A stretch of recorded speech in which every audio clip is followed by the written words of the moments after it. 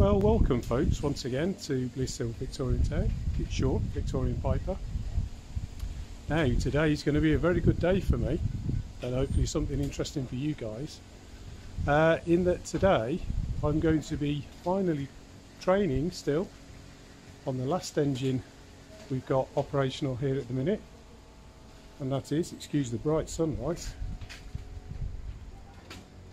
Billy the steamroller.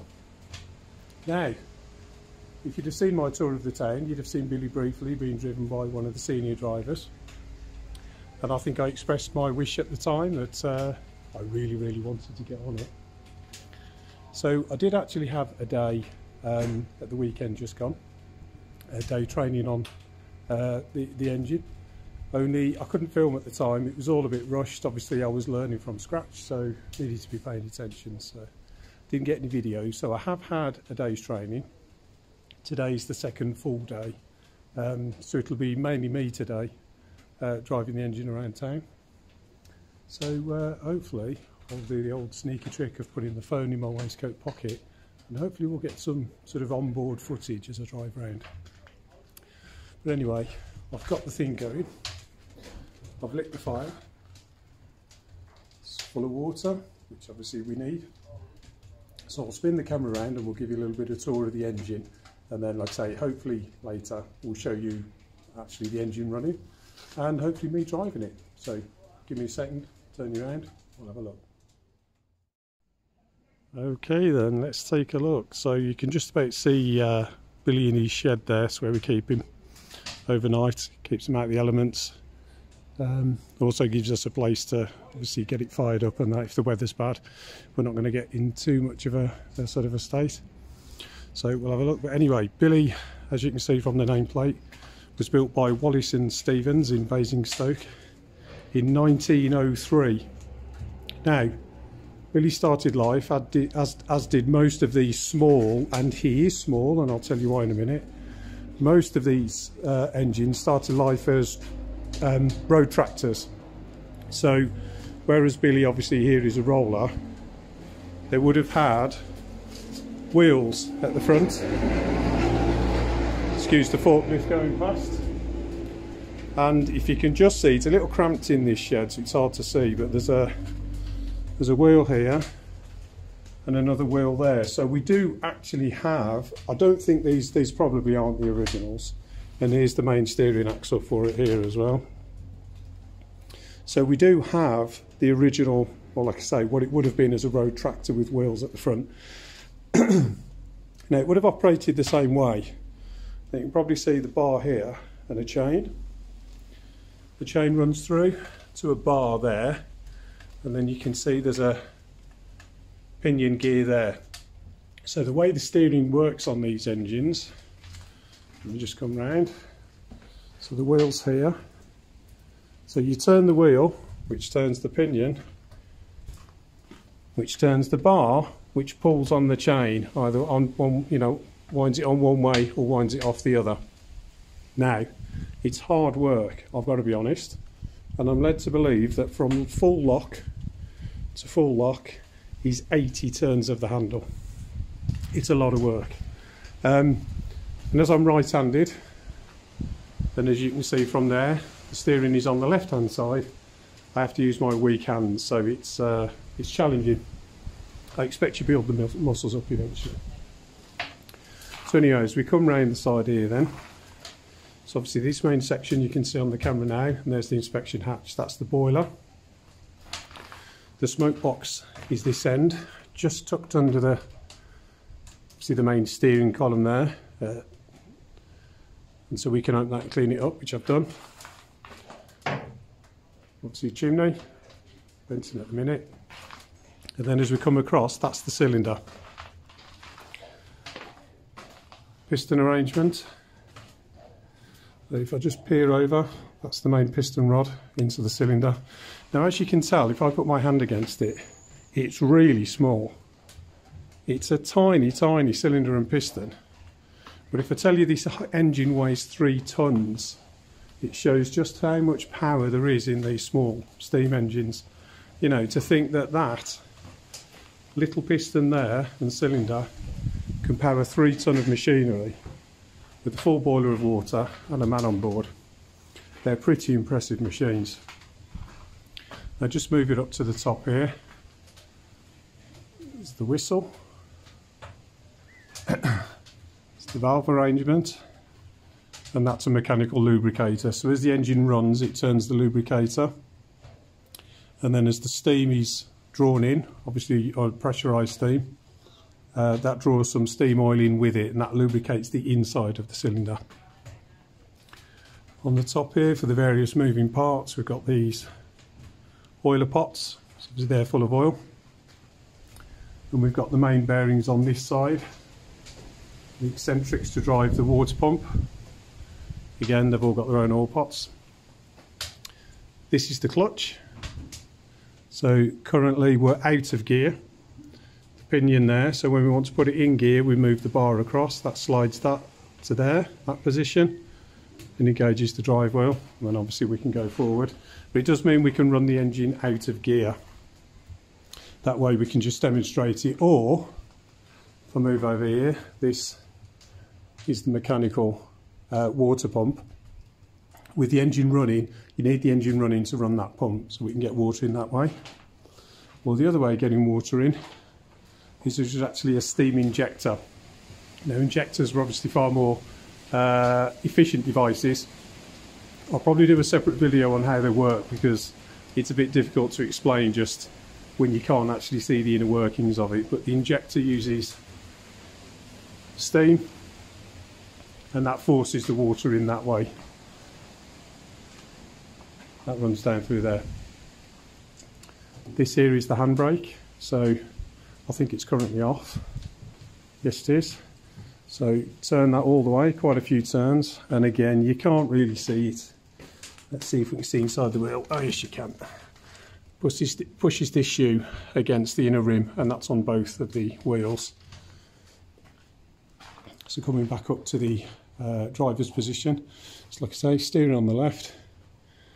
This engages forward or reverse gear, so it's as simple as forward, reverse, neutral in the middle.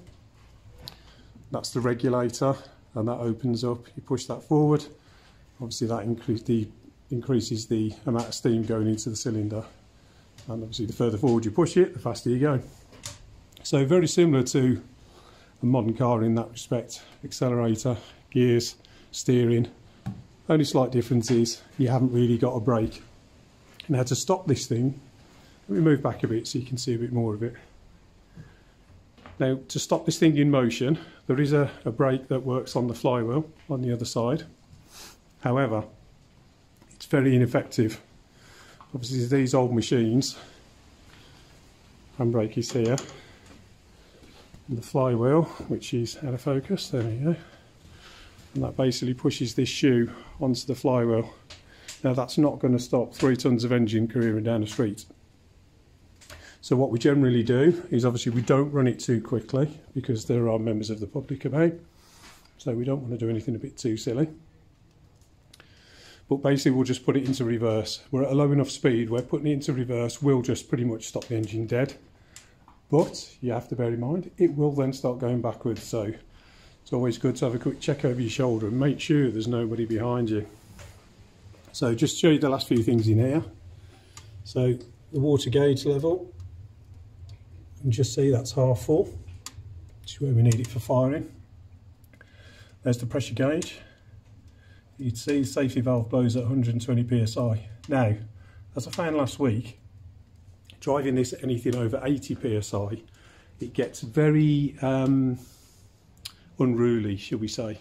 The higher the pressure, obviously the more power you've got, but it does mean you've got a much smaller gap between having the regulator all the way back and nothing happening, pushing it forward a tiny bit, letting 120 pounds of pressure in, and it basically just wanting to race away with itself. Like I say, if I manage to get some footage on board later, you'll probably see what I mean. It tends to be, there's a very small fine gap between off and full on. So just while we're at the back here, a little bit of coal in a hopper at the back, and then the water tender is here. That's the hose for filling it up when you're out on the road. This is, as you can see from the number plate, this is road legal. We can take this out on the public highway. And where is it? Down at the bottom there. If I put my hand behind it, you might see it. The idea was in those days you could drop that into a river, a stream, a canal, anything, and it will suck water up, and the ball with the holes in just stops any bigger bits of debris going up into the boiler.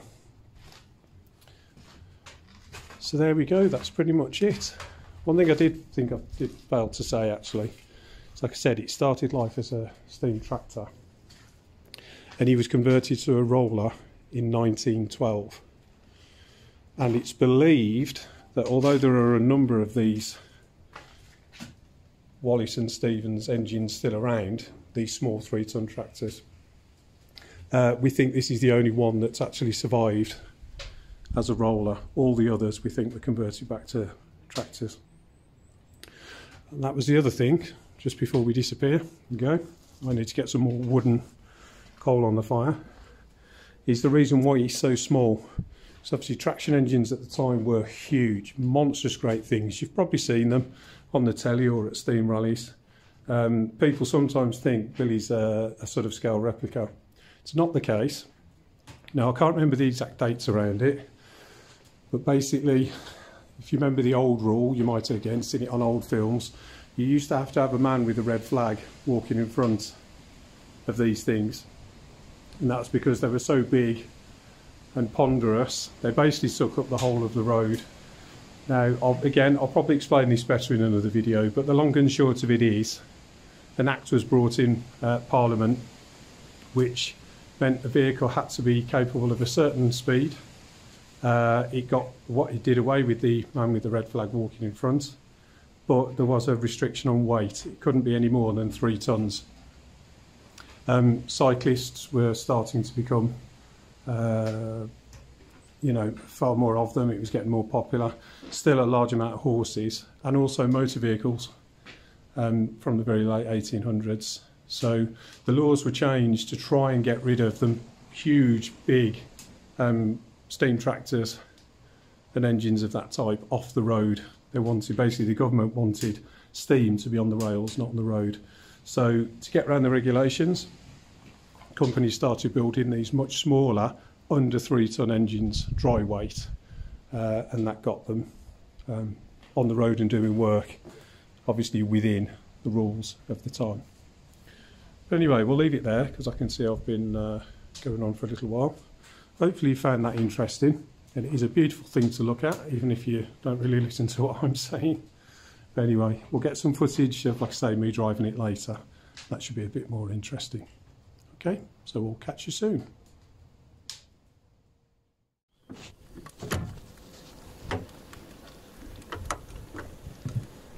Right.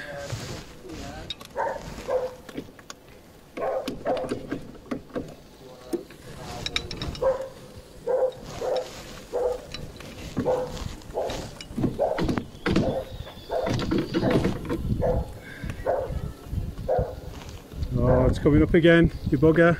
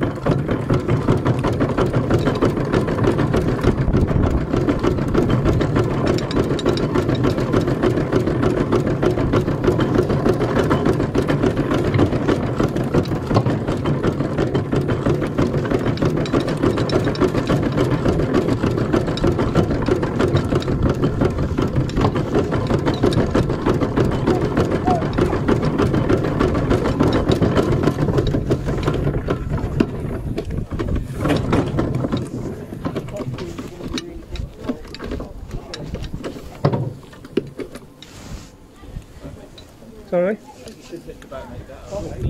Yeah, it will do. I just...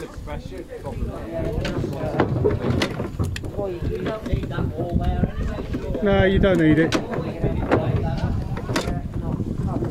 Come on.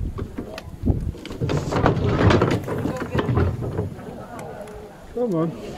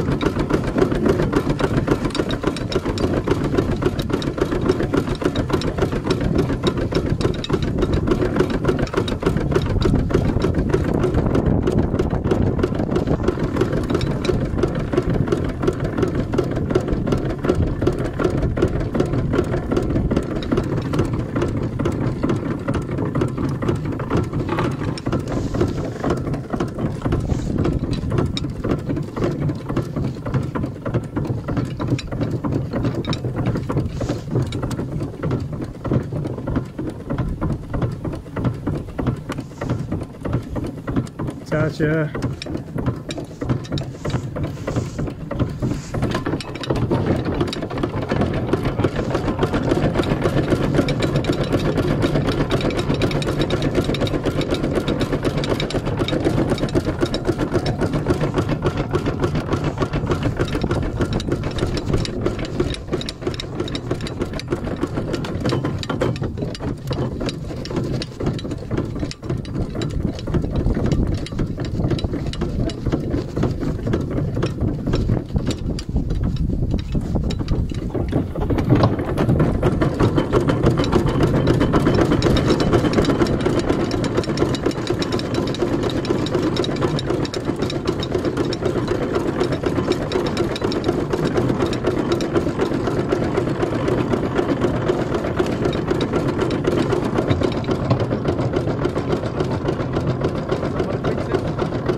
Yeah, can do. Yeah.